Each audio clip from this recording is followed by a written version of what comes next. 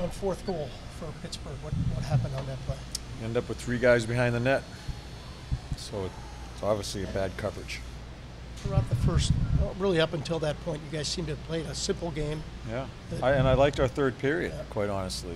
But we end up gravitating, chasing the puck, and we end up with 2D and our support forward behind the net. We just got to hold the front of the net. That's where they're going to score their goal, if they're going to score. So we just leave that area open. So we chase the puck.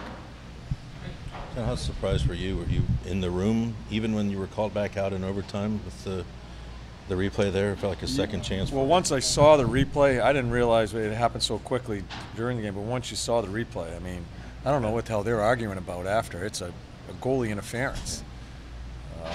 So yeah, so we get a chance, and we get a power play, have a couple of looks, but we don't get it done. Yeah.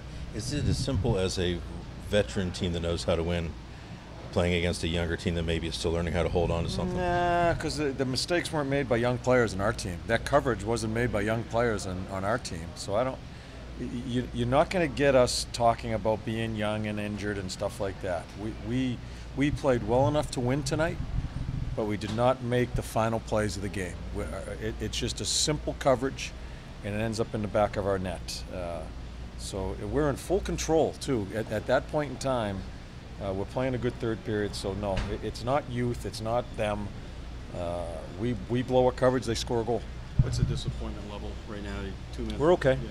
We're okay. Get ready to play our next game.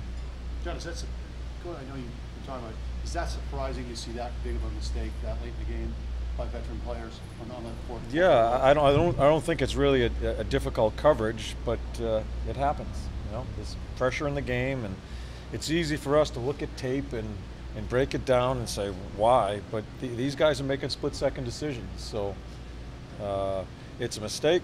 We move by it. We'll take our point, and we get ready for our next game. Talk about Panarin in these big games. This is what he was brought here for, just how he has performed and sort of lifted guys up in these games. Yeah, he's going to have to. That's a big part of what he is, and he's certainly done that. Had another good game tonight, scored a couple of big goals for us. Yeah, but just we couldn't hold on. And but we're not.